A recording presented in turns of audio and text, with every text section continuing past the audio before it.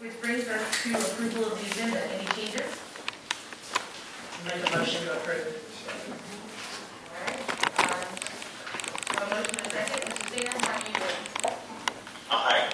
Everyone else? Aye. Motion carries 5-0. Which brings us to proclamations and presentations. Tab 2, the presentation of the N95 mask from our sister city, the city of New Taipei in Taiwan. I believe being used by the chief. So, this time I'd ask City Council to stand, and the Director General, and Paul Lau, and the Chief to approach for photo. And the presentation of the challenge points to our distinguished guests.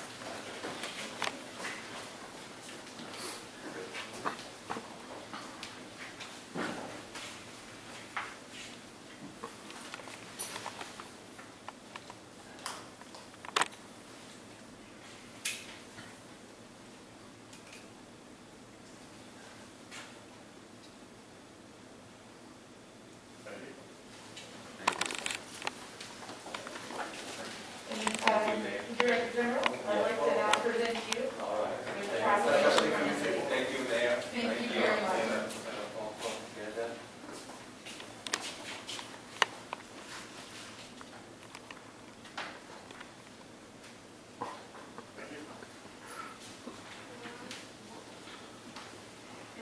Thank you. Thank you very much. Thank you, Mayor. Thank you for coming. I'm very grateful. We're very grateful for your visit. Thank you. Thank you.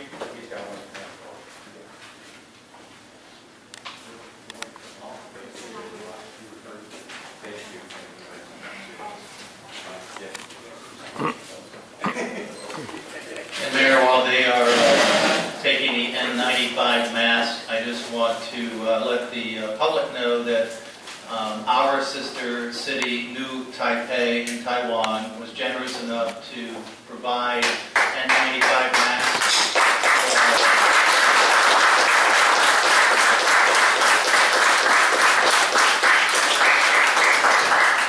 N95 masks for our public safety officers in the amount of 2,000 masks, and we appreciate our sister city for that donation today. And we thank and obviously provide a proclamation thanking them for this. Back to you, Mayor. Which brings us to tab 3, the Spirit Chamber Performance Update with Mr. Ridley. And Yes. Where do you want me to do this? Director, going to bring it to you. Mr. Barry, you're that cool, sir. They're going to bring it to you. Whatever. I project. I beat her. Thank you. Well, good afternoon. It's a pleasure to bring you my report for the month of from the month of July and update you on some things going on. We did have 6 new members join in July. As you know, there is also the Membership Assistance Program that you began back in June. In the month of July, there were 14 members who took advantage of that, so thank you for that. We have seen a reduction in our renewals, but we are holding steady and above a lot of our colleagues, and a lot of that is thanks to that assistance from the city. We have not reopened our office on the weekends yet.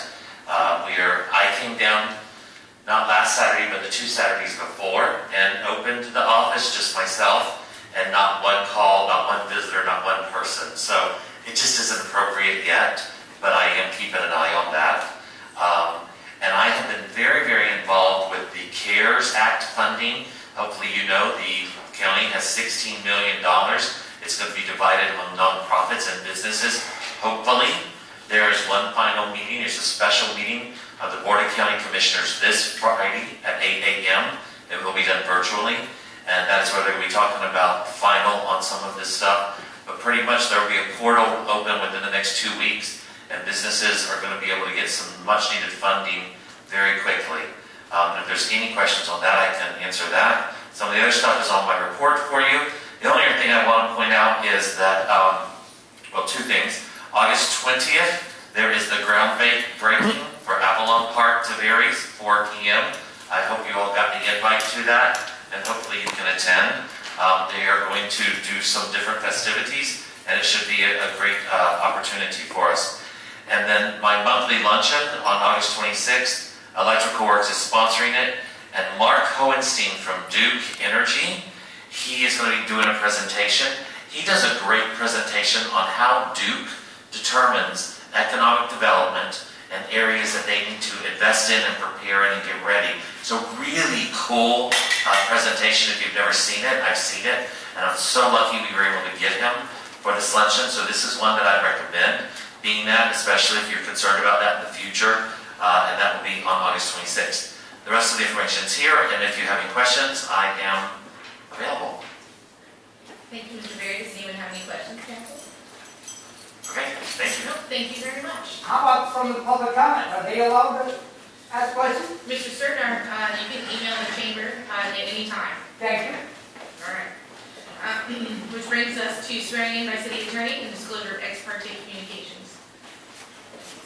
Thank you, Mayor. We have some rezonings on the agenda today, but they are only on first reading that we don't discuss. There will be no quasi-judicial hearings. Thank you, Mr. Williams. Which brings us to reading of all ordinances and resolutions into the record. Ms. Novak. Thank you, Mayor. We have one resolution and 3 ordinances at first reading. Resolution 2020-18, a resolution of the City of Tavares, Florida, relating to the State Revolving Fund SRF Loan Program, authorizing SRF Loan Agreement DW 350961 for the Lake Francis Water Distribution and Piping Replacement Project. Approves Amendment Number 1 of the loan, extending the project timeline, providing for conflict, severability, and an effective date. Ordinance 2020-06, an ordinance of the City of Tavares, amending the boundaries of the city by annexing approximately 119.57 acres of land located at 27521 State Road 19, rezoning said property from Lake County Agricultural District A to City of Tavares Residential Single Family RSF2 and City of Tavares Wetlands Preservation Area WPA, subject to the rules, regulations, and obligations ordained by the City of Tavares Council, providing for severability, providing for an effective date. Ordinance 2020-08, an ordinance of the City of Tavares, amending the boundaries of the city by annexing approximately 1.72 acres of land located at the northwest corner of State Road 19 and Slim Haywood Avenue, rezoning said property from Lake County Agricultural District A to City of Tavares Highway Commercial C2, subject to the rules, regulations, and obligations ordained by the City of Tavares Council, providing for severability, providing for an effective date.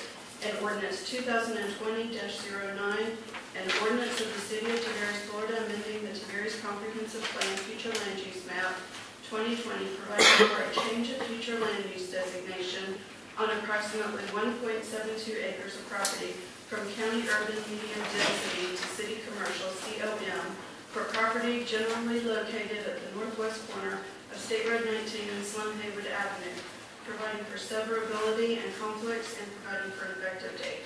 Thank you. Thank you, Ms. Novak. Which brings us to the consent agenda. Is there anyone who wants to pull anything from the consent agenda? I'll make a motion to approve. I'll second. We have a motion and a second. Any further discussion?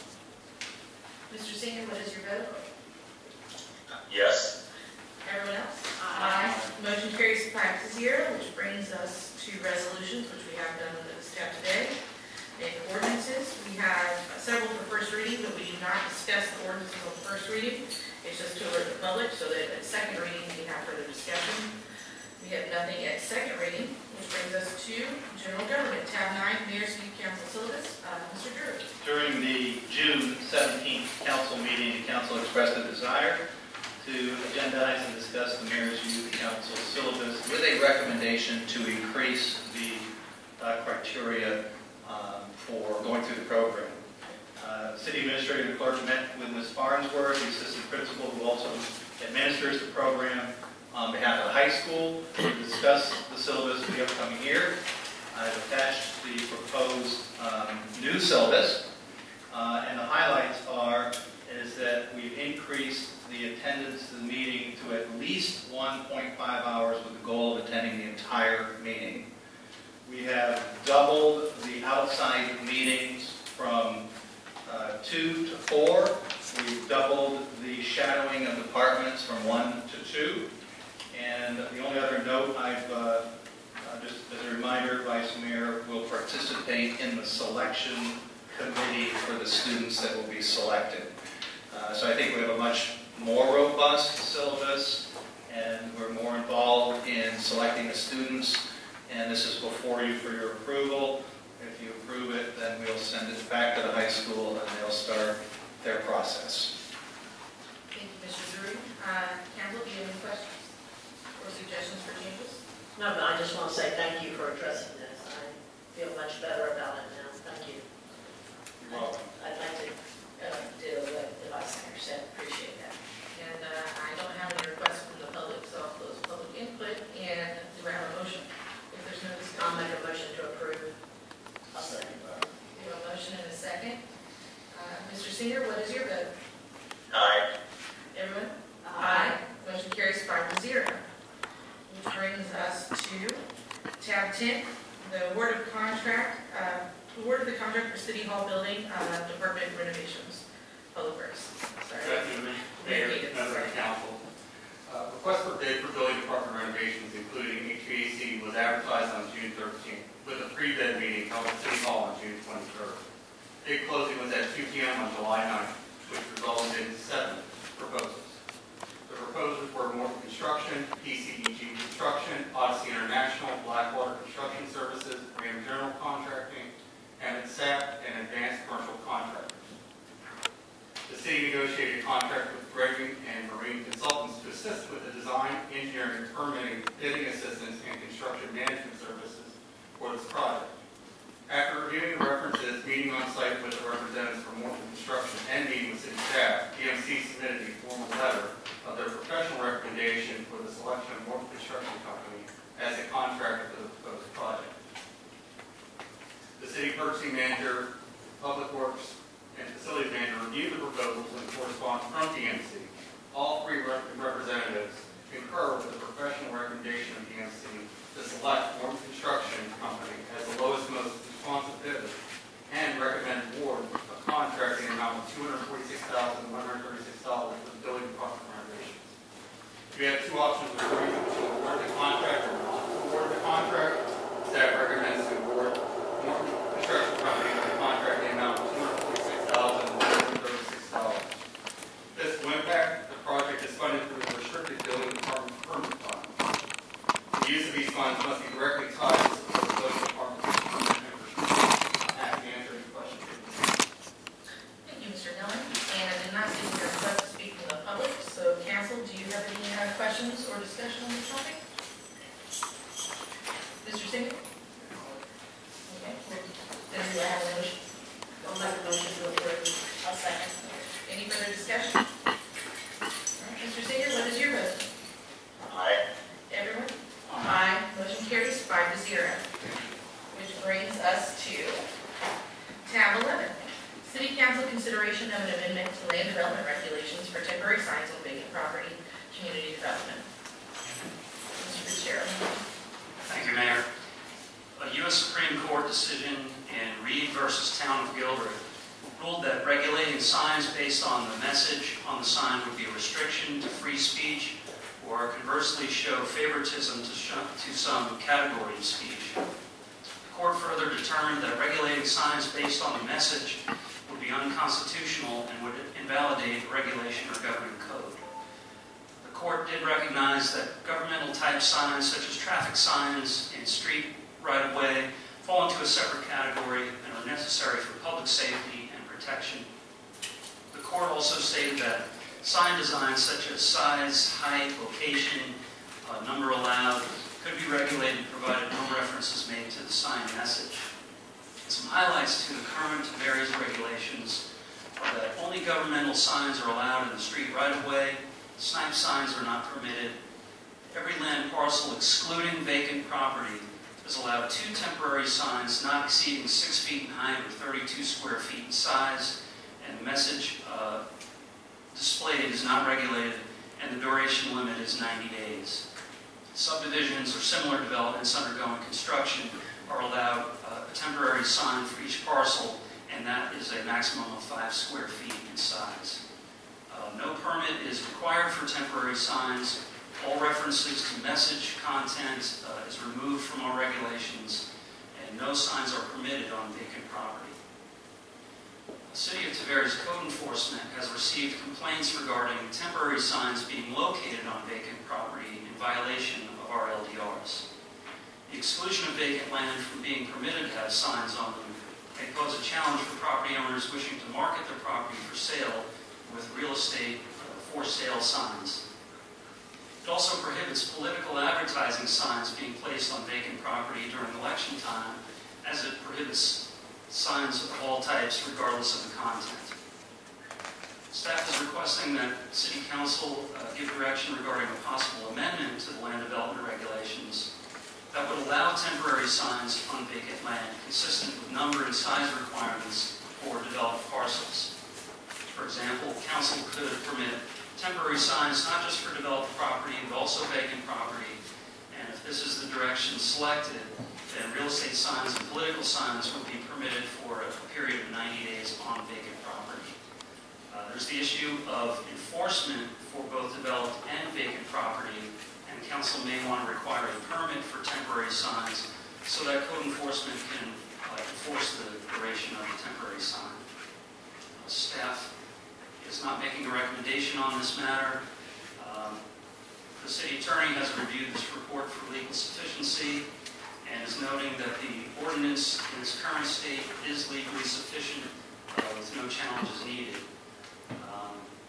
Should Council decide that the ordinance should keep the ordinance, temporary signs of any kind would not be permitted on vacant property.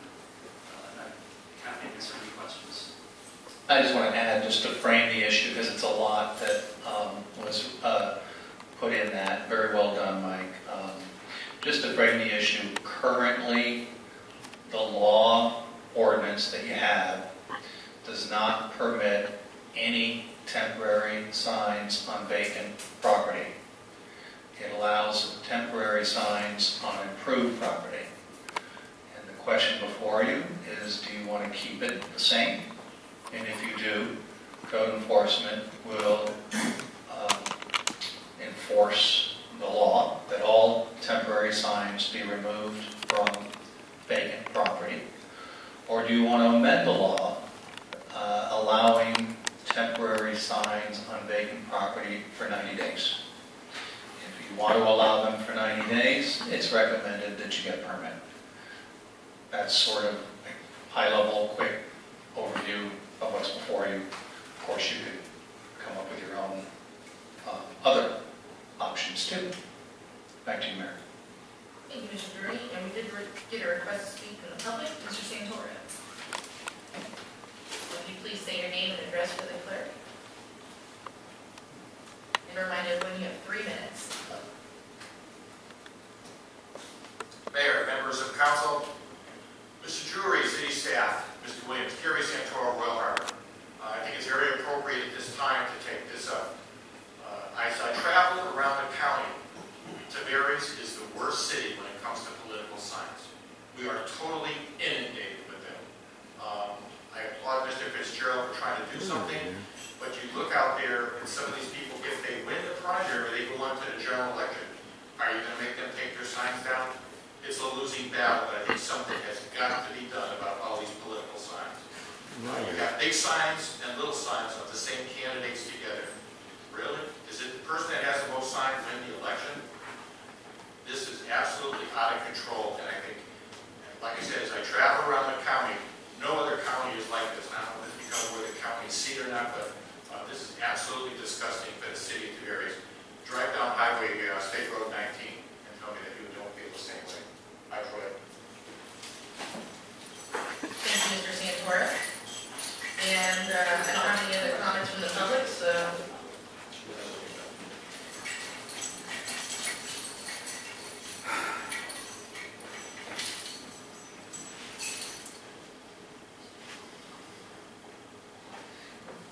Mr. Serdar, this does not have a Well, town I permit. had asked for the number. Yes, Mr. Serdar, I'll give you 3 minutes and stay on topic, please. Thanks. Next time, make sure you fill it out completely with the tab number. Yes, ma'am. Thank you. Thank you, Your Honor. The Mayor, David Serdar. You know, I was a candidate. Active. I did my petitions for Lake County Water Authority. And signs, I help everybody out. You know what it takes to be a leader. Your people know what it takes to run the city. It takes to be voted in. Mr. Serdar, please And address the I want city. people to know that the signs that are out there, these are true people that are trying. Mr. Serdar, it's not about the content of the signs, it's about the regulation of the signs. So do you have a comment on the regulation of the The signs? regulation of the signs, well, I think there shouldn't be a regulation. I mean, the true citizens that have property to be able, that are have the permission from the owner to be on, the signs should be there during election time, primary and general election. Mr. Serdar, we're discussing vacant property sign regulation. Well, I heard somebody complain that the signs were up. Well, I might be appointed St. John's Royal Minister. You know, and that doesn't take me voted. That's appointed by the government. So you don't want it to be regulated? I don't want it to be regulated at all. Is there anything else you'd like to add, Mr. Serdar? No. All right, well, thank You you. know, people don't know what I realize. When I run for office, I run a primary. And, you know, it takes a lot of work to be in a position. Thank you, Mr. Serdar. I've had another request from the audience. Mr. Yoder, if you please state your name and address for the record, and please remember you have 3 minutes. Vance Yoakum, 12619 Milwaukee. The statement was made that the signs are terrible for politics and everything, but in this day, the Daily Commercial doesn't even cover half the races. The Orlando Sentinel. Do you have anything to address about The signs, yes. The signs, you should keep on allowing political signs to be there because there's fewer and fewer avenues for anybody to do that. The Tavares groups on Facebook prohibit political dialogue, and so nobody can get the word out anymore, and so I think that we need to have as many avenues as possible for people to run in 90 days before the date of the election, and maybe some size issues, but political signs should be continued to be used. Thank you. Thank you, Mr. Yoder. Is there anyone else from the audience before we move on and close public input? All right, well, I'm going to close public input at this time. Council? Is there anything wrong with leaving the ordinance as we have it? No, though I think the ordinance is legal as you have it and it's enforceable. The question came up from code enforcement because the ordinance was changed after the Gilbert decision that Mike detailed to you guys. I mean, for my entire career as a city attorney until the Gilbert decision, we had all sorts of categories of sign, offside, onside, what you guys learned in law school, just like I did, political signs, for sale signs. After the Gilbert case, the way I read it, and John and Mike read it, is that you don't look at what's written on the sign to determine whether it's legal. You have to look at what's written on the sign to determine whether it's legal. It's not legal. So there is no such category as political signs anymore. So, or for sale signs, or temporary signs. There's temporary signs, but those are a structural definition, not a content definition. So the question is, when we enforce this, and Chris enforces it, he will enforce it to the letter of the law, which means if you've got a sign, a temporary sign as defined in the ordinance, on a vacant piece of property, he's going to cite you. You don't have to drive very far to find those in Tavares, and Chris is going to be a busy man for a few weeks. But that's legal to do it like that, and that's what the ordinance says. So just understand that under the new Supreme Court law, the brush brushes broadly, and it will take down some offensive signs, and it will probably take down some signs that you'll hear from your constituents. And just to answer your question, can you leave the ordinance as is? The answer is yes. And what does that mean? That means you can put political signs, real estate signs on any developed property. Nothing's going to change for getting your message out to the community on selling property or political signs on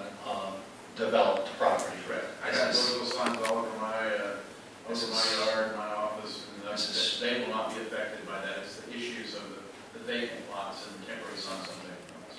Thank you for that clarification. Well, Mr. Williams, could you please explain what is considered a vacant lot, just to make it clear to the audience? A vacant lot's a lot that doesn't have any improvements on it, doesn't have any permitted improvements on it. Thank you. Council, do you have any other questions or discussion? Mayor, if I could. Mr. Singer, please go ahead. One of the things that always gets me is, they are very much an eyesore to have them all around the city, but I don't understand the enforcement. Have we not been able to enforce due to the way our current code is written? No, we can enforce it. The question is, before we go out and enforce it, remove the signs from vacant property, we wanted to give the council an opportunity to ensure that you are on board with that law based on the recent court decision that occurred a couple of years ago. So if you do nothing, we are able to go out and enforce the current law, which means removing signs regardless of message on vacant property. All improved property can follow the current rules for temporary signs and have temporary signs with any message that they want. I just want to say, I thank Mr. Fitzgerald for putting all this time and effort into this. But I have a problem with on our line 3 where it says every land parcel excluding vacant property. I just don't like the idea of excluding the vacant property owners. It just seems to me like you're restricting the property owner's rights, whether he has vacant property or he has improved property. So I think, we're going to allow these signs and we're going to enforce them. I think the vacant property owner should have just as much right as any other property owner, whether it has a structure or not. Thank you, Mr. Singer. So your suggestion is to amend basically number 3 to say, instead of every land parcel excluding, to say including vacant property. Yes, I do not want the vacant parcels excluded. Okay. Council, any further discussion? Mr. Stevenson? All right, Mr. Williams, I'm so happy to be speaking to you. I love these conversations. What we're looking at right now is every land parcel can only have a sign for 90 days. If we get rid of, as Mr. Singer says, let's not separate out vacant property, improved property, and vacant property can only have a sign for 90 days. Is that what I'm looking at here, Mr. Williams? I think so. Do we want to do that? When we speak to folks that are, we're talking about constituents. When we talk about folks that are trying to sell these properties, they can only have a for sale sign out in front of their property for 90 days, whether it's an improved property or a vacant property. They only have it for 90 days. 9 days within what period? 9 days a year, 9 days of the land, 9 days per what? I think the entire text of our ordinance provides for 90 days per year. Yes, sir, I understand. Are we not offending folks that are trying to sell property if we do that? As I understand. Again, we can't regulate it based on content, Yes, sir. and you would be correct if you are, depending on the content, you're going to have a different view on it, but the regulation is regardless of content. But, I'm sorry. My neighbor put a horribly offensive sign in my yard. I've not said a word to him because I love my neighbor. I could restrict him to 90 days, but I could also go to a realtor or a property owner and I could tell them you only have the ability to sell your property for 90 days. So I see it working in my favor. When I tell my neighbor you can only leave that there for 90 days, that works in my favor. But when my realtor friend says to me, I'm having difficulty making a living because I can't sell this property because you guys require me to take my for sale sign down after 90 days,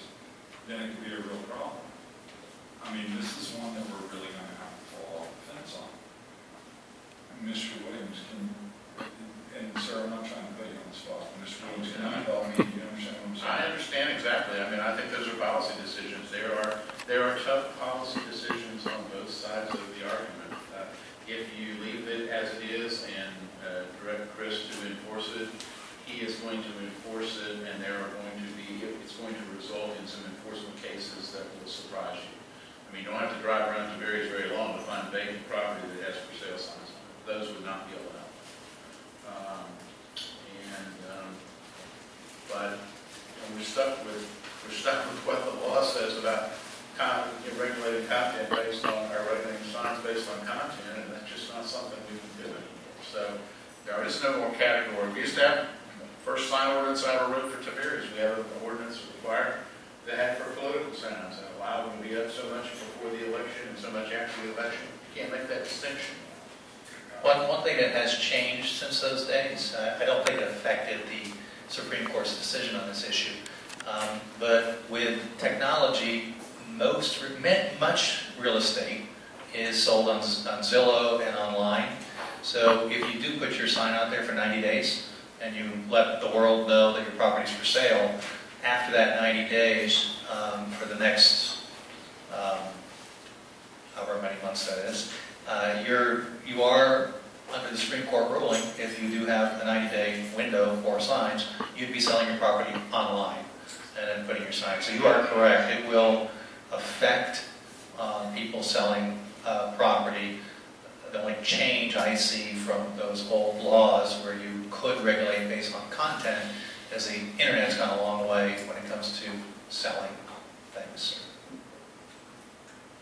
Mr. Williams, since the Gilbert decision, have you run into anything, whether it be binding law or just advisory law? Have you seen anything where a city's dealt with this successfully? Can you provide us? And Mr. Williams, you know good and well, you know way more than I do. I'm not trying to put you on the spot. I'm not trying to put you on the spot, Mr. Williams. I can tell you the Gilbert case was what the common law professors used to call a watershed case. I mean, it was a big deal and it caused a big ripple in the regulation of signs and municipal governments. I went to my annual municipal law seminar in 2016, I think, when it got passed, or 17. And the presenter... Microphone. I'm sorry, I thought I had it on. The presenter told us at that time that the Gilbert decision, after the Gilbert decision, that he doubted that there would be any constitutional sign ordinance remaining in the entire United States. That's because under the old laws, we used to regulate signs based on whether they were off-site or on-site. You can only tell if it's on-site or off-site by reading it. So that went away with the Gilbert decision. Everything we learned in law school has gone away. So, yes, there's a whole bunch of litigation out there. There's a whole bunch of questions. There's not a good, solid answer. John and I looked at the IMLA. IMLA is the International Municipal Law Association, part of the ICMA, is that right, John? And they've got a model ordinance very similar to ours. And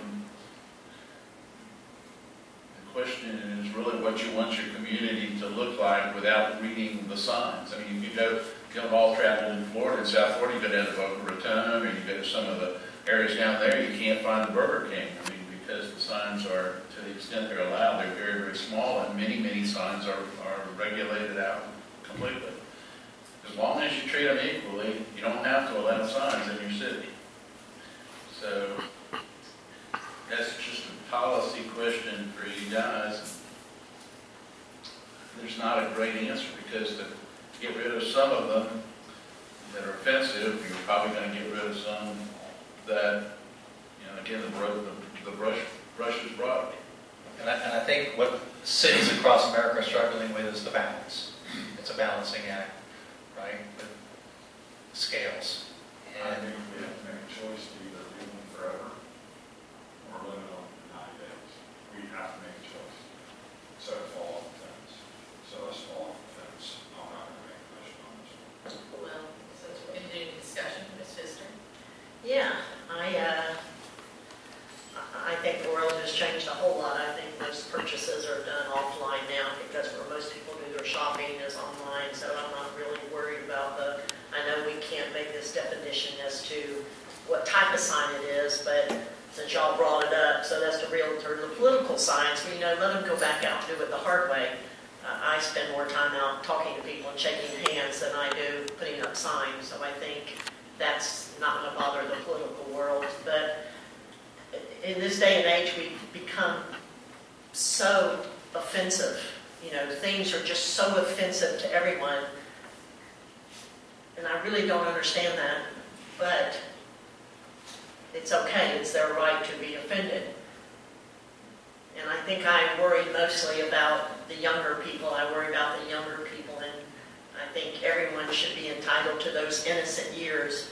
And when I think about signs, derogatory signs, truly derogatory signs or offensive signs that would even be offensive to a younger person, you know, we can't make that determination. So with that being said, since we would have to allow that, I'm for no more signs. Only because I'm trying to keep that innocence, because there are people who would do the signs that would be offensive to others. Thank you, Ms. Pfister. I like Mr. Singer's suggestion. If they're going to have any signs on vacant property, that be limited to 90 days, so that it can still be regulated, and it dictates the size of the signs, so they can't be there very long. So that if someone wanted to put up signs for a church event or for a campaign, it would be limiting how much time, and it doesn't prevent them from using their own property for their own interests. So, any other discussion? I've got to agree with Vice Mayor Pfister. It's a visual pollution to have that out there. You know, we eliminated those drop boxes. We had rules for those. We eliminated certain things. We need to be consistent with the image that we're trying to, have in the city of Tavares. So I think it's really important to clean it up. Like the technology's out there. We don't need to have a sign that just to have it out there. And I agree. We're at a time where we need to start cleaning up our environment. You know, whether it be visually or just every which way. We need to start moving in a different direction. I think Mr. Singer was saying, let's treat vacant property the same as we treat improved property.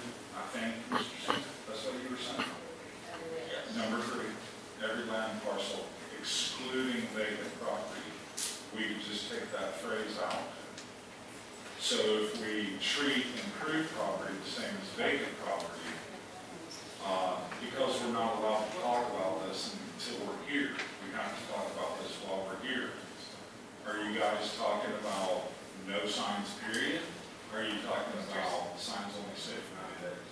The current regulation is no signs are permitted on vacant property. We're discussing whether we want to change the current status, which is no signs on vacant property, or if we want to change it so number 3 says including vacant property. That's the only discussion right now. Are we including vacant property in regulation, or are we saying no signs of vacant property at all? And that means they stay there for 90 days, correct? The same as every other piece of property.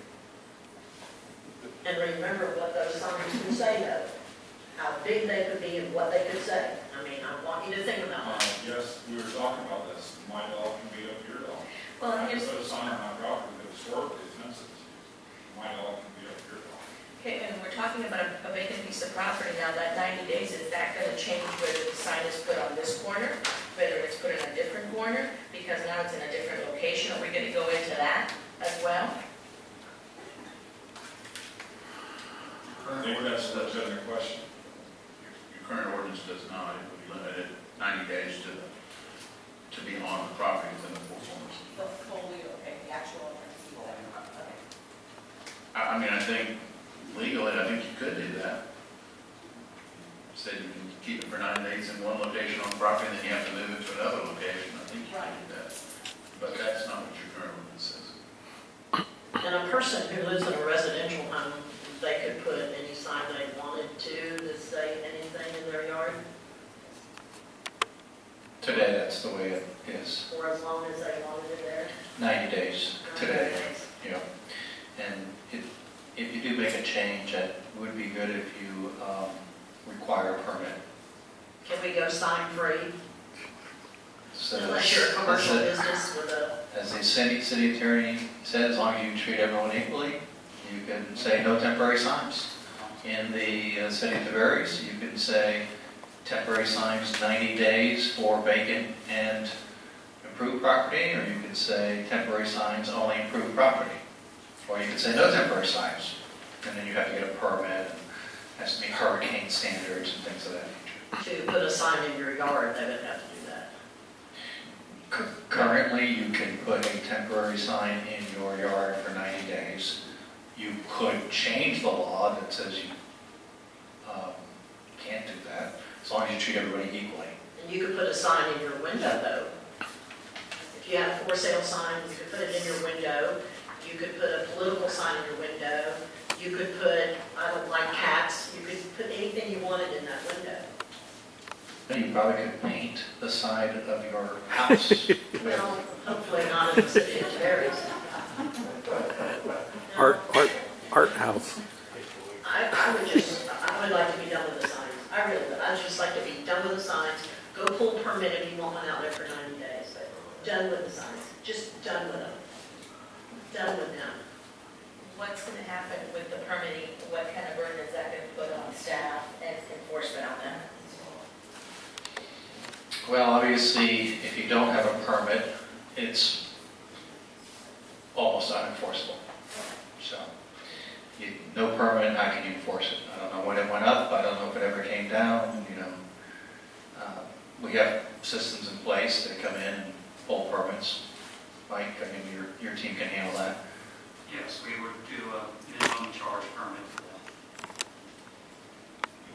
that.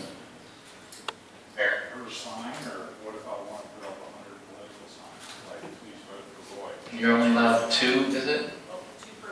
Two temporary signs on a piece of property. Yeah, 2 per folio, and they can only be of a certain size. I can't remember any square feet. Yes, and temporary signs shall not exceed 6 feet in height, not exceed 32 square feet in copy area, not be electric or a portable sign, not obstruct the visibility of the permanent sign, not be illuminated, not be erected on vacant property unless associated with a temporary vendor's permit. Mayor, am I? Yes, Mr. Singer, please jump back in. I think a lot of this really comes down to, the enforcement. We've always had this on the books, and just, I think it's difficult to enforce what we currently have. And I'm perfectly fine if we say, no signs, but if we say no signs, how is that going to be enforced? Is it going to be complaint driven, or is the code enforcement officer going to see a sign and he's going to say that it doesn't have a permit, he's going to yank it? What's going to be the enforcement one way or the other? Mr. Fitzgerald or whoever can. Yeah, we currently do that. Stick with the 90 days. Is it going to be, this person has a sign, you can take a look at it, or is it going to be pulled because it's been up for over 90 days? The same with if we have no signs at all. Yeah, we currently enforce the sign ordinance that is currently there. The only piece we are getting confirmation from is the vacant portion. So if you put a sign in the right-of-way, we enforce it. If you put a sign that's too big, we enforce it. If you put too many signs, we enforce it. We don't have a lot of code enforcement officers. We are a city that is primarily complaint-driven. So we do, I think every Friday, our code enforcement officer goes and does his own inspections of all of the neighborhoods. The rest of the week, he's obviously managing code enforcement cases before the magistrate. And then he's receiving calls and he's investigating individual calls, and we get a lot of them from, tall grass to signs. So I don't think enforcement's an issue. I think we can enforce what this board sets as a policy. The only thing I would suggest is that you require a permit so we can enforce it. As it relates to signs or no signs, 90 days or 10 days or vacant or not, that's a policy decision. You all as a board need to tell us if you want temporary signs or no temporary signs, if you want them on vacant property or just on improved property, or not at all. As far as enforcement goes, we'll be able to enforce what you as a board come up with as long as you require a permit. Thank you, Mr. Drury. I'll go ahead and express my opinion is that we shouldn't change the ordinance at all, so there are no signs on vacant pieces of property. So So makes it very easy to regulate. And then, as far as all other occupied property or approved property, it's very clear who the owner is, so if it's over 90 days, you know exactly who you can speak with. So, does council have any other questions or discussion? I'll just note to you all again that this is coming to you for a direction to the staff and me to prepare any changes if you decide to make any changes. So you're not voting on an ordinance tonight. You're giving us direction on what to do. And that'll have 2 readings, We would have to read. and that'll have public input, Sure. and that will give you 2 months to continue to dialogue with your constituents and think about it. The attorney is correct. Good point. If you leave it alone, If you leave it alone, we'll tell Buddy, or not Buddy, but Chris, that this is the law and this is how we do it. Do I have a motion? Yeah, I'm gonna make a motion that we have no signs except by permit only for 90 days. On all property, All property, including vacant property. including vacant property. Okay. Second. We have a motion and a second. Any further discussion? Okay, all those in favor? Aye. And I'm Aye. against. So 4-1. Which brings us,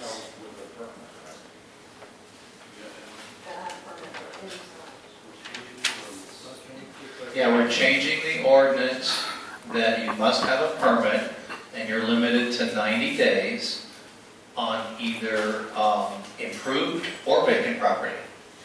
So you're allowed a temporary sign for no longer than 90 days. You must pull a permit, and it's either temporary or vacant. Basically, it's the same ordinance you have, only you're going to remove the vacant piece, and you're going to add a permit. You're really making 2 little changes. You're removing the word vacant, and you're saying you got to get a permit. For clarification, just for drafting, is the permit to be sought per parcel, so if, under Roy's example, if he wants to put up 100 signs, does he have to come and get permission from 100 property owners and apply for 100 permits? Yeah, it's per folio. Okay, I understand. well, I believe that concludes that tab, which brings us to tab 12. City Council consideration of an amendment to land development regulations for short-term vacation rentals. Mr. Fitzgerald. Thank you, Mayor. Short-term vacation rental properties have become an increasingly popular alternative to hotels for individuals that are traveling. What began as a cottage industry has now become prevalent throughout many communities worldwide.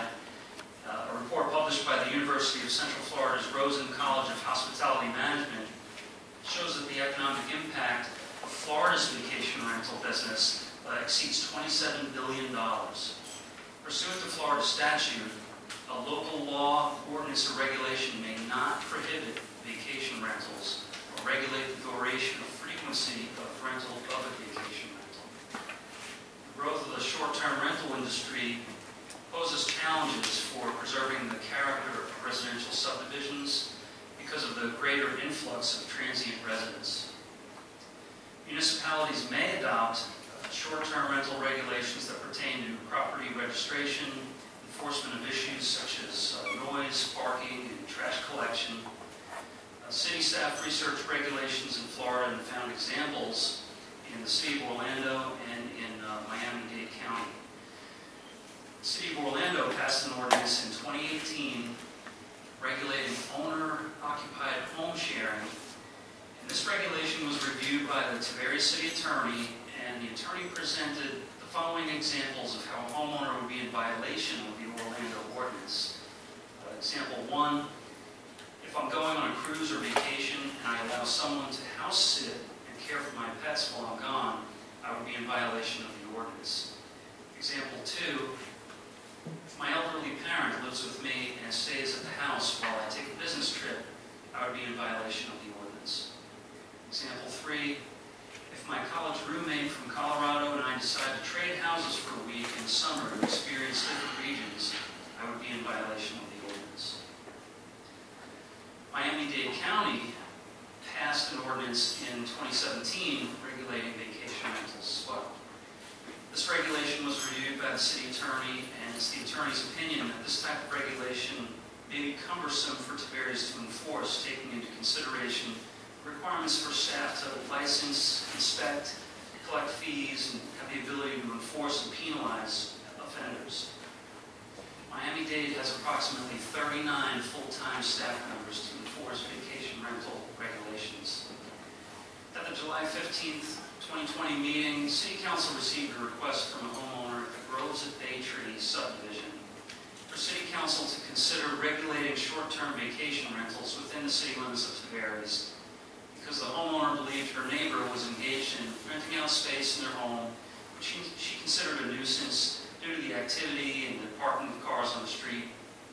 And council instructed staff to review regulating AirBNBs or vacation rentals and provide council some information.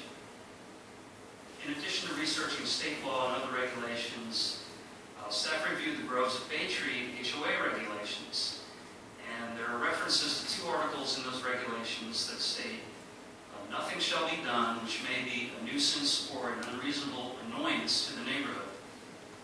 And also, vehicles shall not be permitted to park on the street of the subdivision. The HOA and resident could exercise enforcement of these existing regulations and address the issue previously presented to council, and the HOA could also add regulations to their existing covenants. The city attorney has confirmed that homeowners associations may limit short-term rentals by restrictive covenant, and the city attorney has made a recommendation against the city of Tavares regulating short-term rentals. Staff is recommending that City Council move to take no action, allowing governing homeowners associations to regulate on their own and enforce their own short-term rental regulations. The options are for City Council to follow that recommendation, take no action, or to direct staff to propose an ordinance similar to the City of Orlando or Miami-Dade County. Thank you, Mr. Fitzgerald. I do have some requests from the audience. So first I have Mr. Santoro. Would you please come forward and say your name and address for the clerk, and remember that you have 3 minutes.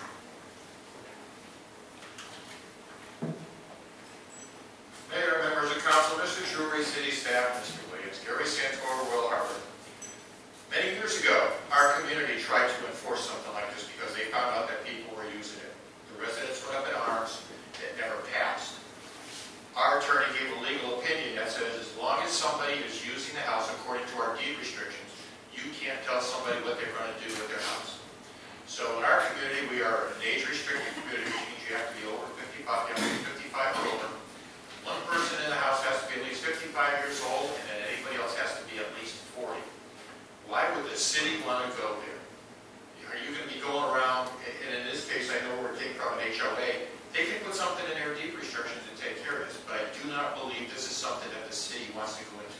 Are you going to be knocking on people's doors and giving them an ID check to find out whether they live there or not? I don't think you want to do that, and I don't think our police department needs to do something like that. So I totally agree. Leave it alone. Let the HOAs, let their own communities deal with it themselves. Don't push it off on the city to do something. Thank you. Thank you, Mr. Santoro. Next we have Charles Thomas.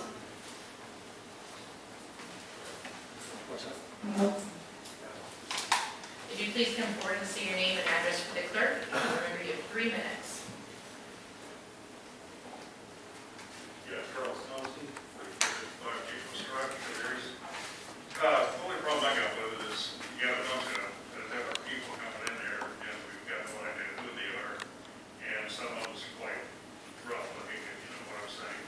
And they're parking on both sides of the streets as far as that goes, and sometimes there's quite a few cars that can be a nuisance. Would you mind speaking up so everyone can hear you a little better? Yeah, and it gets to a point where when they park on both sides of the street, when a truck comes through, they can't even get through because, it's taking up so much room. And another thing, when you park on my side of the street, they're running over the sprinkler systems that I got maintained and the lawn, which, I try to keep it well maintained, but I don't believe they should be there. It's considered as business, and that's not a business neighborhood, so it's residential, so.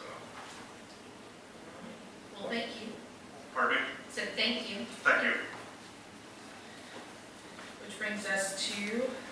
Ms. Ortega, if you please come forward and say your name and address, and please remember that you have 3 minutes. And speak loudly so everyone can hear you.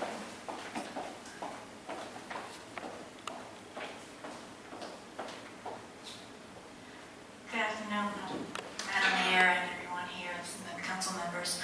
I just want to continue to express, but foremost, apologize for the continued emails that I have had to send you. I'm so terribly sorry for that, but I do want to... You can speak just a little bit louder. Yeah, I do want to express my concerns as well as my neighbors that's here. I found a city ordinance and it states, shall not involve conduct of business on premises unless the business is defined as a home occupation, not of a are not of a nature likely to attract visitors in large numbers that would normally be expected in a residential neighborhood. I am just going to implore that the council and Madam Mayor and everyone here looks into this situation, because it is a troublesome situation for many reasons. You have people here that are coming in and out. You don't know, it's a residential community.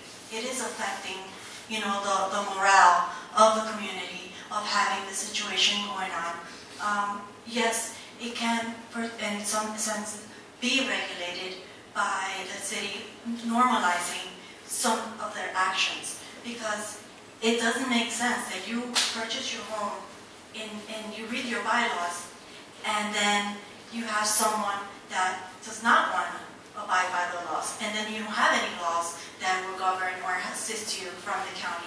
All I'm asking is for the county to apply some type of regulation that will limit the either parking situation or these individuals are living in their house, renting rooms to 2 different individuals that are parking in front of your property and taking space in front of your property and creating a nuisance, to you that purchased your home. So now you're having people from the outside coming into your neighborhood and creating an issue for you when you're a property owner. People that are not living there, So it becomes an issue. Yes, I understand, Mr. Fitzgerald, that you're saying that this should not be something that should be regulated, or that there's different people that have complained about, that this should be something that should be normalized. But I'm strongly opposed to this because of my personal situation, and because I see that this, in the long run, will turn into a situation for many other residents here in Tavares. I'm not asking for the elimination, but some type of restriction as to what goes on, So I'm a little bit nervous. I've been praying for a very long time, so I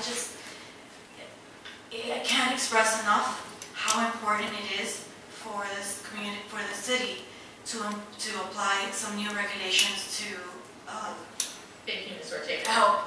help my situation. Thank you. Thank you. And I believe that concludes all of our requests to speak from the public, so I'm going to close public input this time.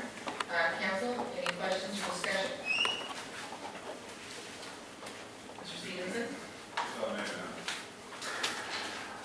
Ms. Ortega, I understand your plight, and I understand your frustration. Thank you, Mr. Stevenson. You're talking about the parking in front of your house. Yes. I've heard other folks talk about the nuisance, running over sprinklers, parking on my side of the street. Everything that I've heard, Chief Lubens, I hope you agree with me, sir. These are enforcement issues, whether it's code enforcement or law enforcement. Everything that's been brought up are truly enforcement issues, are they not, Chief Lubens? Yes, in fact, we spent quite a bit of time today focused solely on parking. We've been studying it and looking at it for her intersection. She lives like an intersection, Yes, and there are city ordinances that prohibit parking within a certain amount of feet of intersection. We're exploring that as an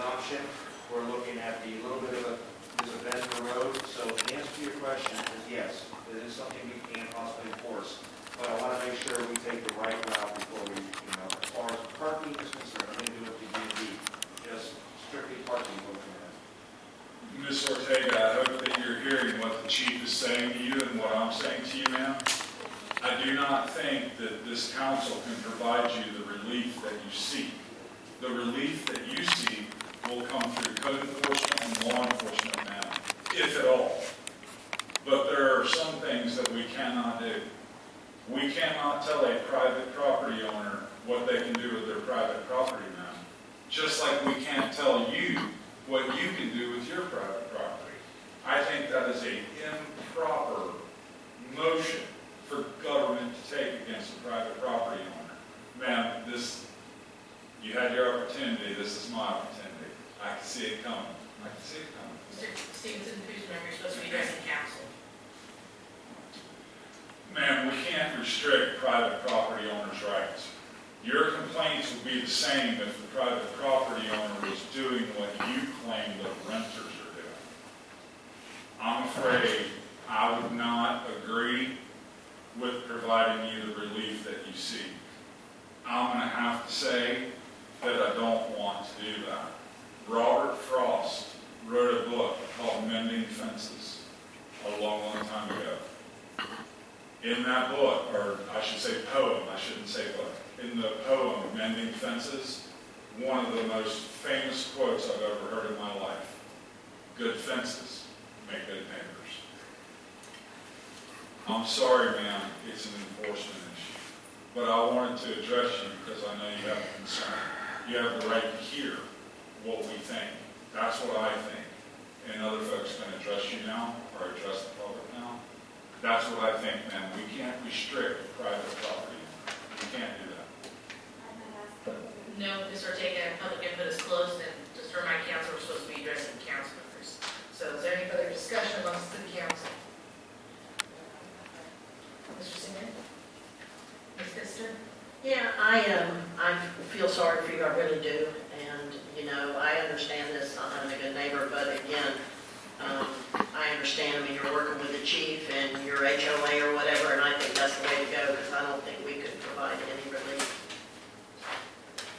So with that, I'm going to make a motion to not move forward with anything. I'll second that motion. So you have a motion and a second to take no action in this time. Any further discussion? Mr. Singer, what is your vote? Aye. Everyone? Motion carries 5-0. And I'll follow up with the email that you sent me previously.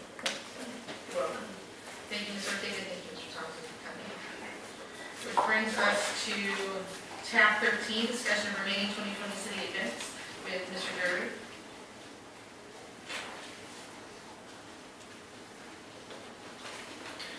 The bell curve for the COVID-19 infection rate for Florida has recently moved from a summer tapering off forecast to a fall tapering off forecast.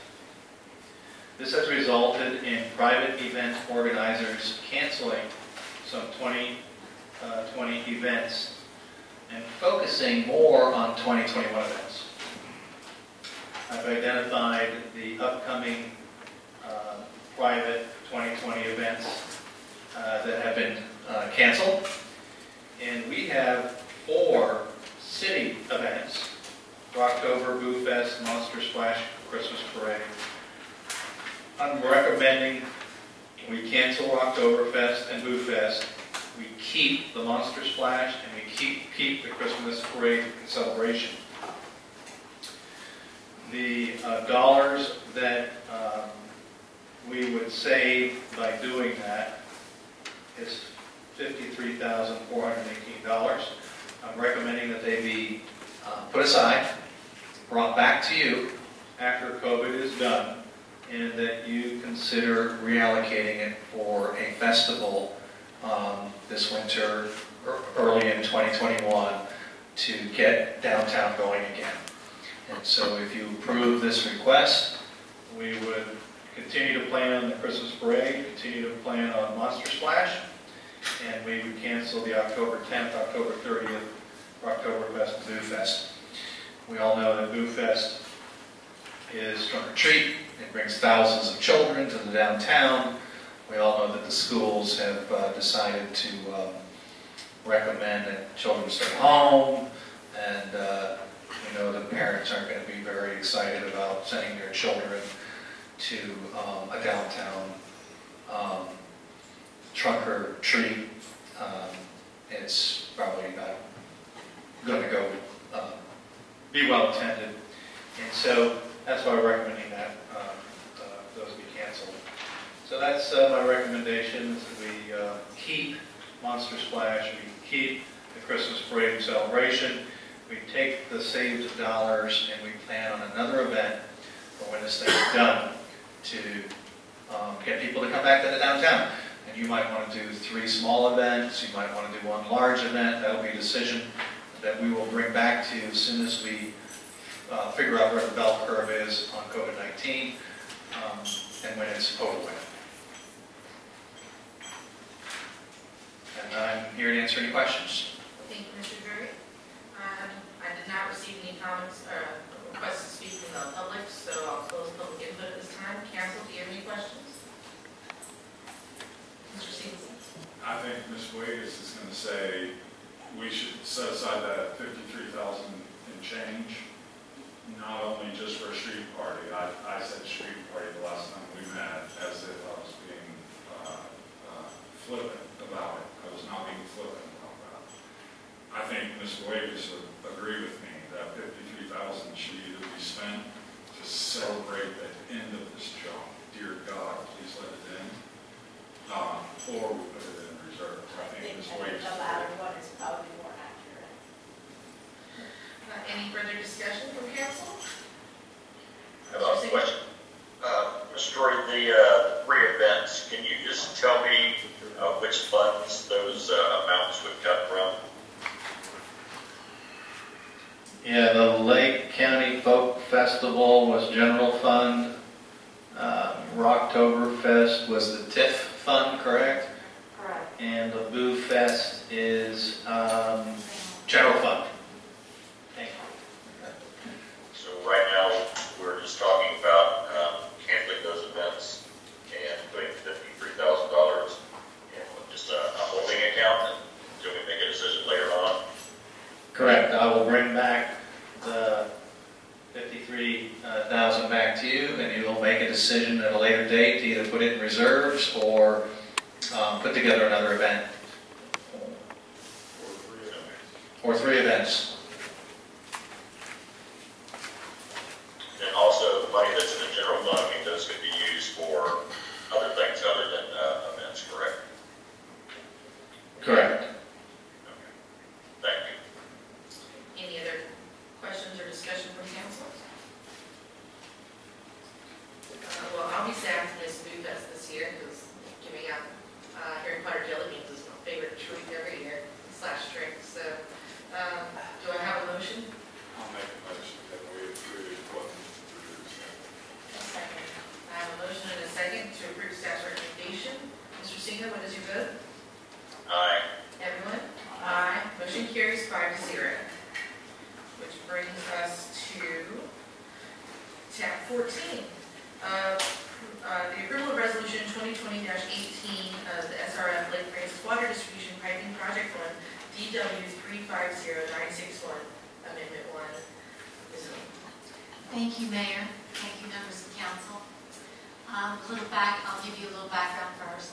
On December 19, 2018, the City Council authorized acceptance of a state revolving loan for a project known as DW 350961 for the Lake Francis Water Distribution Piping Replacement Project.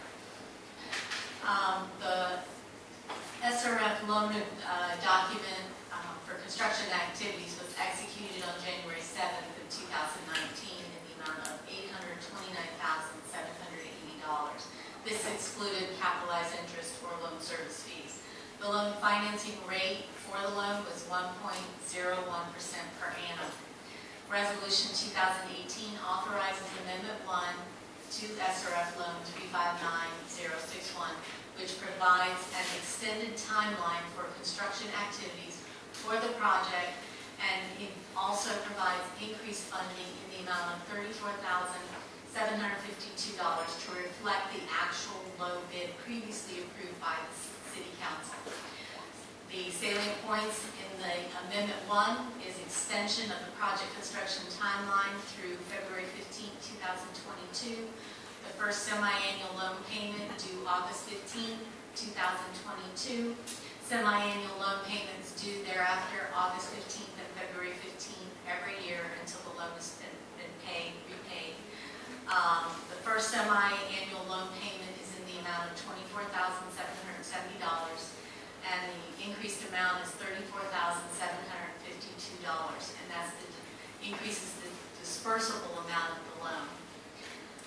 Resolution 2020-18 authorizes the mayor to execute loan documents for Amendment 1 for the Lake Francis Water Distribution Piping Project with the FDEP for construction activities. Everything else in the loan remains unchanged. There are a few differences for audit concerns for me. The loan is for 20 years, and there are two options before you: to approve Resolution 2020-18 or not approve Resolution 2020-18. And I'll just mention the loans being increased in the amount is because the low bid came in a little bit larger than the estimated amount of the project that the loan was written for. And due to COVID-19 and the extended review by the state of the bid, they needed to extend the timeline for the city. Thank you, Ms. Oden. I did not receive any requests to speak from the public, so I'll close the public input at this time. Does council have any questions, Ms. Oden? Or for Mr. Clark? Mr. Singh?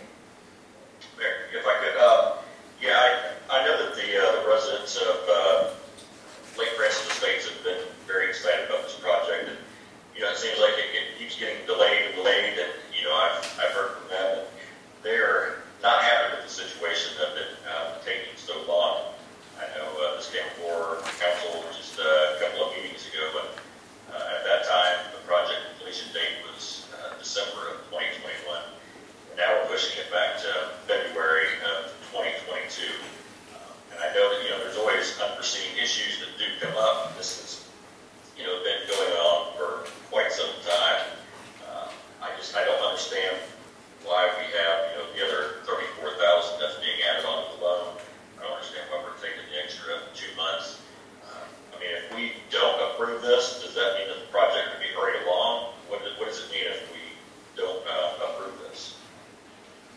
Well, I think you would have to come up with the $34,000 from your general fund and to subsidize the construction contract of the low bid. So you could do that and just keep the loan short $34,000. And then as far as not allowing the contractor the additional 60 days we gave? 70 days. I think he would just have a claim against the city for the 70 days, and we could go into arbitration and determine whether or not the 70 days was warranted based on the state's delayed review due to COVID. So there's options there. They're not good options. I don't think we would do well in mediation for the additional time they need. And obviously we'd have to look into the general fund and probably go to reserves to get the $34,000.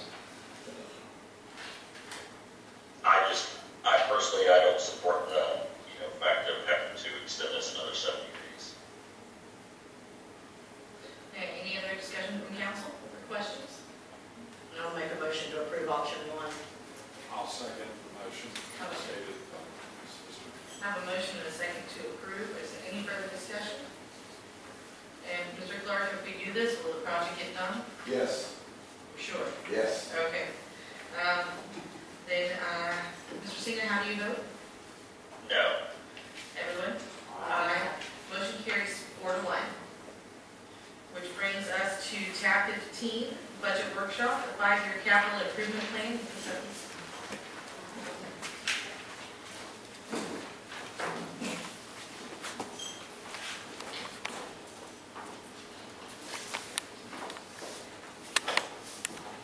You've got a front version in front of you in your folder if you can't see the presentation.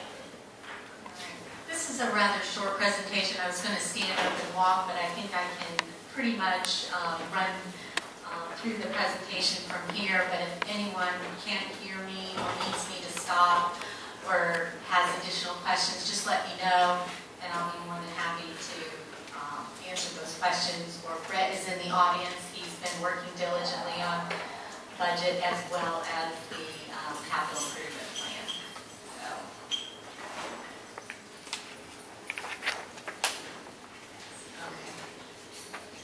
I've got a new clicker here next door named Mike, so we're looking forward to the cameras. Okay. Again, just the broad budget goals for the city as a whole: increase reserves, fairly compensate employees, include street paving in the budget, maintain a similar level of service, and lower the millage rate.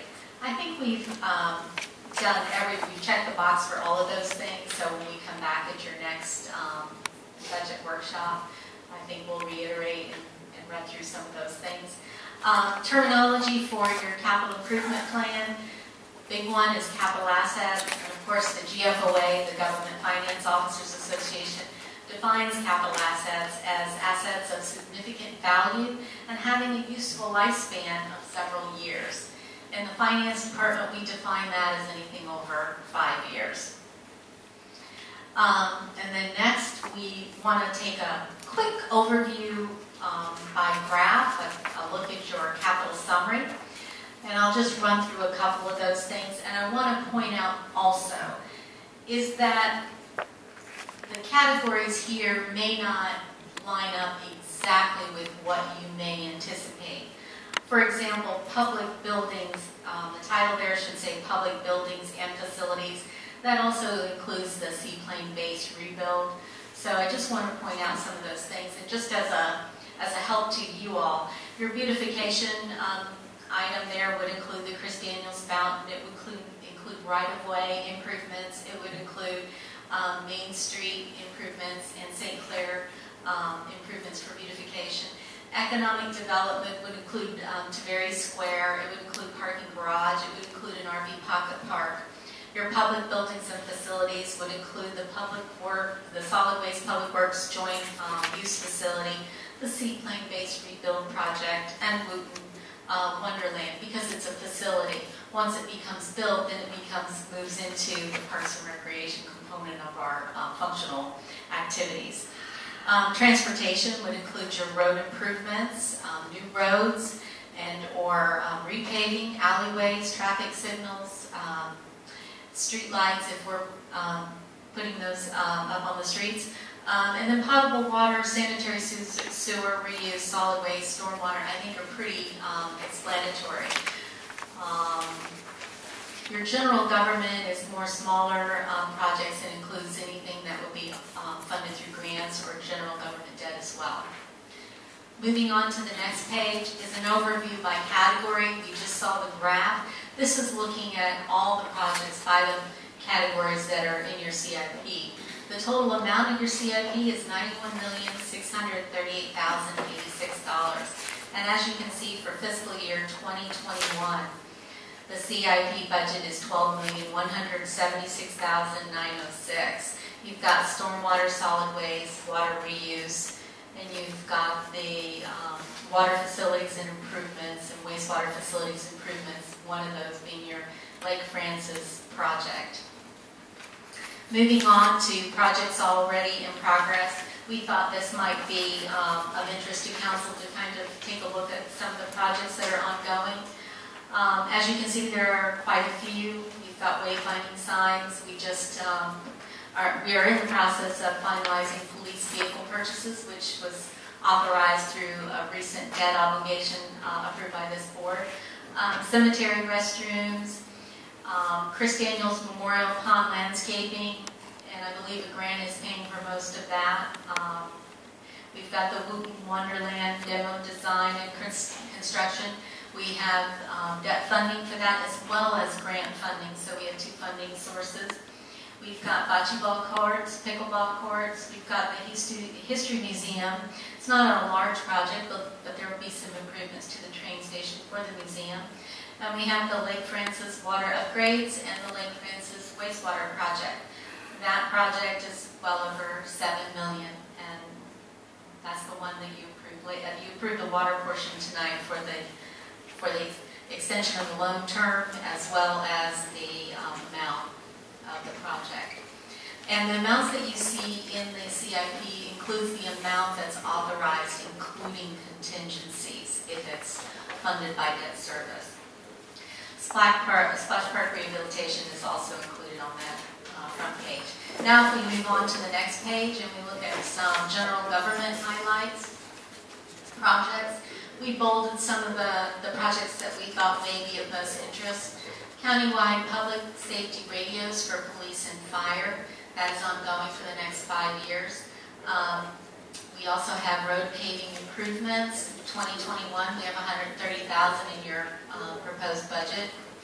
And then as you look, we are proposing or hoping that in future years we have additional funding to really do additional paving in out years. And then major collections for our library. Current year has $40,040 for our collections, and we're hoping to raise that over the next 5 years. And again, this is a plan for the future. This is subject to change every year as we bring the budget back to council for your approval and review. Then if we look at the next page and we look at enterprise funds, this does not include all capital items, but it includes a lot of the projects that might be of interest. And we've bolded some that are of particular interest. The Avalon Booster Pump Station design, there's a project there for $800,000. We have Lane Park expansion, $1.5 million, and I believe we've identified impact fees for that project. We have a replacement of a CCTV trailer that's in your 2021 budget, $275,000. And we have the solid waste joint use facility for $7 million. And Sinclair Avenue drainage improvement construction, $500,000. Dykes Drive drainage improvement design for $40,000. So those are just some highlights we thought may be of interest. And then if we move on in the PowerPoint, we can look at things that are in the future that really do not have an intersection with the current budget year. And there are several projects of interest. We have Tavares Square water feature construction, and I think we have that on our deferred list. Installation of event power on Ruby Street, that was a council priority, and I believe that's also listed on our deferred list. We have some alleyway improvements in the out years. We have West Main Street streetscape, gateway feature on our out 2021-2022 that we're hoping maybe we can take another look at that project. Again, this is a plan. Pavement preservation, rejuvenation. We have that listed in our CIP for the next 5 years. We have a parking garage on the CIP for the next 5 years that we're hoping that we can look to begin plans for. And then at the bottom, there's, of course, the senior center, which has come before the board, which we're looking at grants to hopefully fund that project. And then if you move on to the next page, we look at some additional large projects, including Old 441 David Walker to Bay expansion of water lines, and then we have expansion of sewer lines in the same, expansion and upgrades of our water wastewater treatment plant. The last time we did an upgrade was in 2005, and that was funded by state revolving loan funds. We have Old 441 David Walker Bay expansion, some sewer lines that are on our CIP for out years. Again, this is to give you a good idea, just a snapshot of some of the projects that are out there that may be of interest to you as we move through the budget process, as we move through the plans and we come back next year, then we'll review with city manager and with city council for your priorities. Hopefully I've answered a lot of questions and drawn your attention to a lot of the projects that are out there. Thank you, Ms. Sullivan. And I did have one request from the audience. Mr. Yevon, if you please come forward. forward and state your full name and address for the record, and please remember that you have 3 minutes.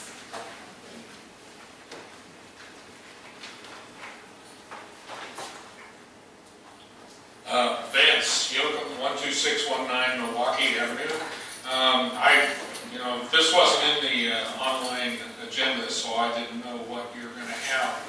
And I thought that there would be a matching here of revenues towards the capital plan,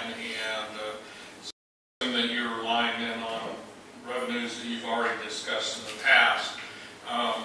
And my question would be that I was at a planning and zoning meeting recently, and you've had some things that are in the pipeline come to you for a second reading when we can give you feedback, but they're going to be generating a lot of traffic on Highway 19.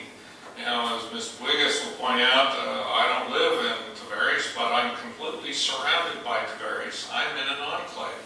I pay sales taxes to everybody around me. I pay for Tavares water. And it's my belief that you guys need to be more responsible in planning and zoning issues and putting more money into transportation infrastructure starting this year, and not some of these other things that could be deferred, whether you have the funds and the revenues or not. But I really think you need to focus on solving the transportation problems, because you're just going to be killing that Highway 19. And that came up, and we had quite a discussion about it at the planning and zoning meeting recently. Thanks. Thank you, Mr. Gibb. We'd love to have you annex in. Thanks. I already asked, it cost me like $12 grand. I mean, it's a drop in the bucket when you look at the whole budget. Mayor, if I could add for council's benefit, on the second page of your full CIP plan and page 474 of your budget document, there is a schedule of capital projects with recommended funding sources that are anticipated or planned for some of those projects.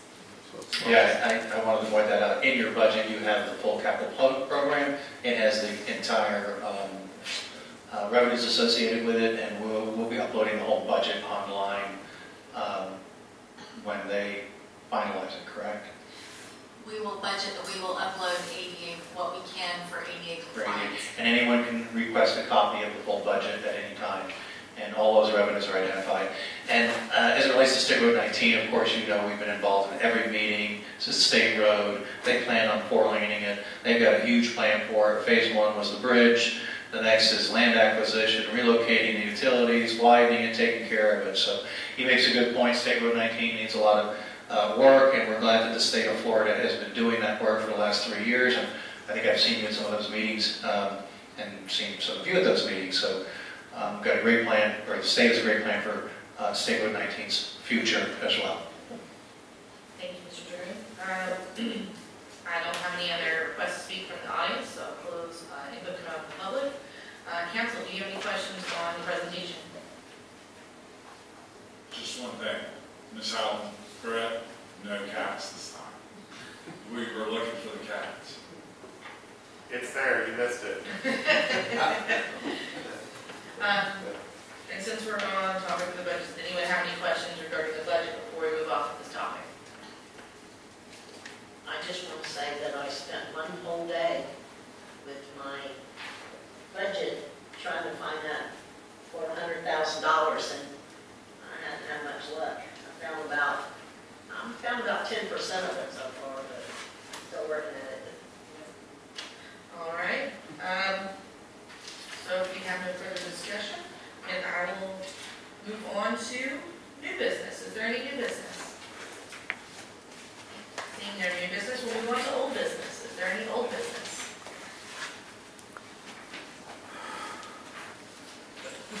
I think you're excited. So no old business. We'll move on to audience to be heard. And I have one request from Mr. Serdar. Please remember, Mr. Serdar, to say your full name and your address for the clerk. And then you only have 3 minutes, and I will have to cut you off. If you wish Mr. Holcomb and say what city he lived in, because we never mentioned it. But it must be Tavares. It's surrounded by Tavares. Once again, please say your full name. Anyhow, David Serdar, You have to say it every time. David Sirgar, 66 Winter Green Drive, Brooklyn Park, Florida, 34731. And your time has started. And David Sirgar says, Commissioners, it is the year of election time. And you are the county seat. And there's a lot of signs out there. And a lot of people running for office. You know, I'm running into people all over. I may be appointed at St. John's Board of Water Management. The virus is out there. I was in the city of Ocala yesterday at the city council meeting. It was 5 or 6 o'clock. And I had the agenda with the time on it, but the sheriff, we wouldn't go through. They voted 4-1 for this to be war.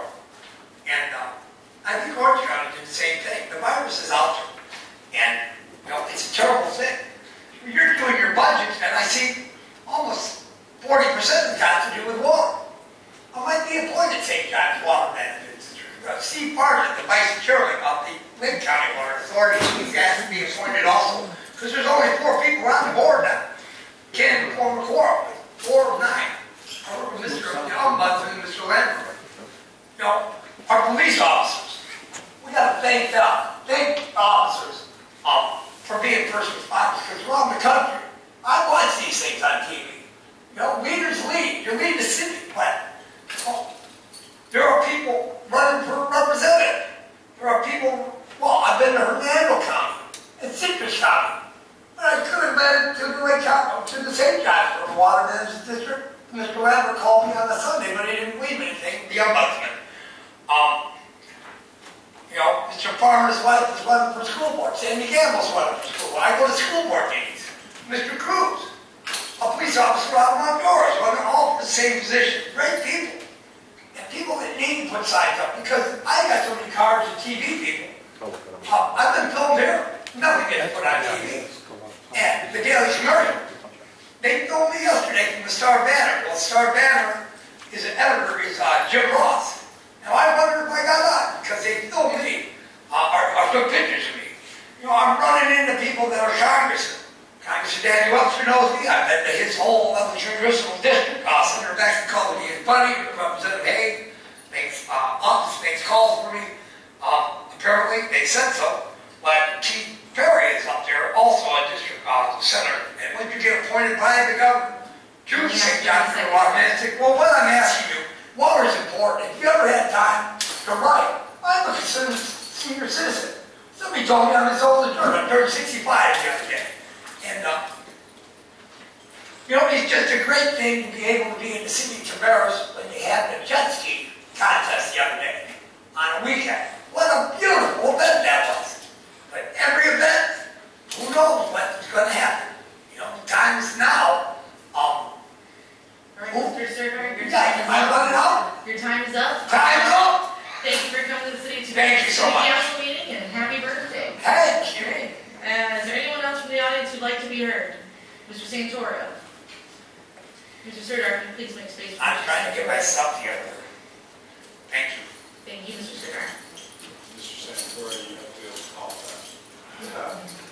I'm also timing you, Mr. Santoro. Please say your name and full address for the record. Mayor, members of council, Mr. Jury, city staff, Mr. Williams, Gary Santoro, Royal Harbor. A question. When they were going through the design phase for Highway State Road 19 redone, and I know the plan is done.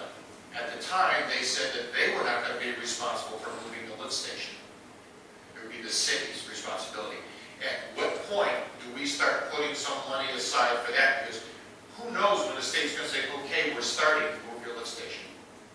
Yeah, we're looking at that very closely. It's a 20-year plan. I think they have a 10-year window for that, and we are very concerned about it. We are really working with our legislators to change the law on relocating lines. There was a time where they would pay for that.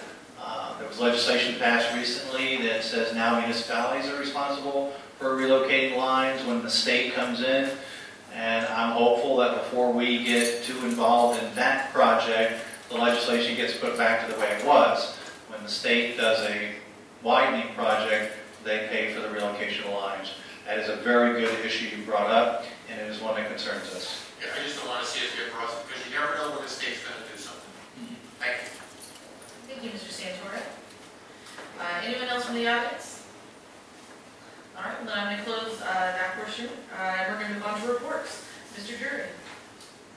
Really just to echo what Mr. Santora said about appreciating our first responders who are out there every day, facing the COVID things as he brought out. It's really appreciated what our first responders do because they interact directly with people, no social distancing. They're right there having to give up social distancing and things of that nature. And we do everything we can to protect them, so thank you to the first responders. And all the city employees who come in every day and do what we do to keep this city going. And work with the city council to balance having events and not having events. As Mr. Tavares said, we had a small event, and that was nice to have, and I think it went very well. And they stayed in our hotels, and they went to our restaurants, and it was off to the corner, and it was small, and it was contained, and the board's approved another small event, and we'll do that event too in October, and it'll be contained and in a certain area. And the large events, yeah, they're on postponement for now. They'll come back when this thing's over. But I do want to just point out that you've got some great city employees here who come to work every day, interact with the public, do the best we can to keep this city going, and working with you to balance what is the right thing to do during COVID-19. And that's all I have. Thank you. Thank you, Mr. Drury. Ms. Novak? Nothing, Mayor, thank you. Chief? Nothing, Mayor. Mr. Dillon? Nothing, Mayor. Thank you. Mr. Clark? Nothing, Mayor. Mr. O'Keefe? You're good? Mr. Roberts? Good? Chief? Nothing, Mayor. Thank you. Ms. Oakley? Nothing more, Mayor, thank you. Mr. Fitzgerald? Mr. Williams? We have a couple matters, believe it or not. We got sued today, and you've got copies on it, I know. I told them that we will accept service at my office and will respond, just in case you get a question about it, because it is a filed action now. We have been sued by the people that own the Fire Point, the place that blew up and burned down over here, Chief. The lady who was deceased was Rhonda Zerden. Her ex-husband is Neil, her former husband, her late husband, or her husband is Neil Zerden, but they got divorced before she died, and he has now remarried a lawyer named Melissa McCullough Zerden, and she's the one who's filed a lawsuit against us. It's a kind of a circuitous thing. The lawsuit's a public records complaint. I don't know if you've seen it yet or not, Susie, but it's bizarre. It's not that this lady has hit us with 50 public records requests since November, which we've responded to everything. It's not, she doesn't allege that the city has failed to respond. She just doesn't like what we've responded with. So she believes that we have either altered the records or that we have hidden records. Anyway, we got sued. I'm going to take coverage of it for you, so they will come and serve you. We'll got 20 days to respond, and we'll be on top of this. The other is a matter of more personal privilege. I was going to tell you all that my wife, my young-looking wife, has officially turned 65 and is Medicare. And as her birthday trip, we were going to go to Alaska, but we can't get across the dang border to Alaska. So instead, we're going to Oregon, and we're leaving tomorrow. I won't be back until the first part of September. So Lindsay Holt's going to cover. I will have daily, probably, communication with John. I'll have email and phone. So I'll stay in touch on major things. But Lindsay's also going to be. She's already working with the staff and is then helping me cover those things. So they tell me that the temperature in Oregon is 65 degrees. Excuse me, I'm sorry. 65 degrees in the day and the 40s at night, so I'm looking forward to that. Didn't look at your vacation. Right. Anything else? No. All right. And thank you for taking your coverage of being served, so they don't have to keep trying to track me down. Which brings us to council reports. Ms. Boggus. Well, I wonder how your wife feels about you announcing publicly her age. I know I would take that a little personal. When you get to, I'm older than she is, when you get to the age that we are, you're just glad you wake up and have a pulse. Well said. Thank you. On another note, I'd like to present our positive quote for the evening today, and that is, attitude is a choice, happiness is a choice, optimism is a choice, kindness is a choice, giving is a choice, respect is a choice. Whatever choice you make, choose wisely. Have a good evening. Thank you, Ms. Wees. Mr. Singer. Thank you, Mayor. I just want to report that it's my hope and desire that I will be joining you live at our next council meeting. But I do want to once again just thank you, Mayor, thank my fellow council members and the staff for your leniency and allowing me to zoom into these meetings. It's been a little difficult, but I just appreciate participating in the process and just look forward to seeing everybody in person in a couple of weeks. Thank you, Mayor. Thank you, Mr. Singer. I know Ms. Wees and I are looking forward to you not looking over our shoulder on a giant television. So, we'll not back here. Can I ask one question, Troy? How's the rehab going, Troy? It's going well. Just slow, arduous process, but making progress every day. It's just been range of motion right now. Can you raise your arm up over your head and wave it around? A little bit. I can go about like that. That's about it. But thanks for asking. Mayor Glenn told me when he had, former Mayor Glenn, the dentist here, told me when he had shoulder rotator cuff surgery, he said it was the most painful thing he'd ever been through in his life. I can second that. All right. Mr. Stevens. Only one thing, Miss Williams, how did you get such a young wife, man? I know about your personality, Mr. Williams. We've been friends for a while. That's all I have. Keep that secret. She was young when I married her. I'm his sister. All right.